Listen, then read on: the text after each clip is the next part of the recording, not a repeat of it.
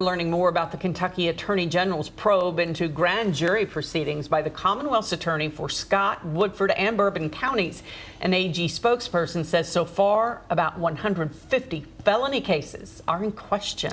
In court, an investigator said that there were too many grand jurors likely present in some Scott County cases. Lee Searcy has more in this. LEX 18 investigates.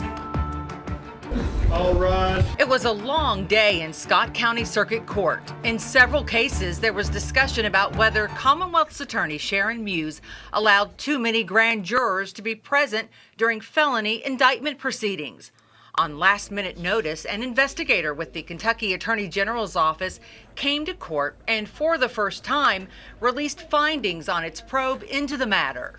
Based upon circuit court records, it appears that 17 grand jurors were paid for their service for grand jury proceedings. By Kentucky law, only 12 grand jurors are supposed to hear evidence and vote on indictments. It takes 9 of the 12 for a defendant to be indicted.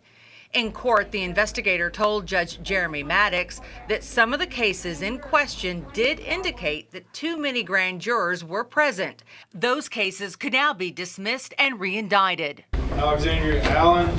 One of those being revisited is Alexandria Allens, a former Royal Spring Middle School substitute teacher accused of raping a student. In late 2020, police said the 15-year-old boy told them he had sex with the then 25-year-old teacher, and in a warrant stated the alleged crimes took place over 8 months, including at a Georgetown hotel.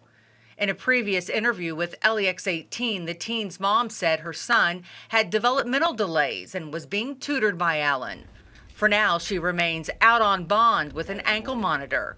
In her case, it hasn't been determined if there were too many grand jurors. Since neither the judge nor any of the attorneys in the cases knew about the AG's findings before court, none of the cases was immediately ordered to be dismissed or re-indicted.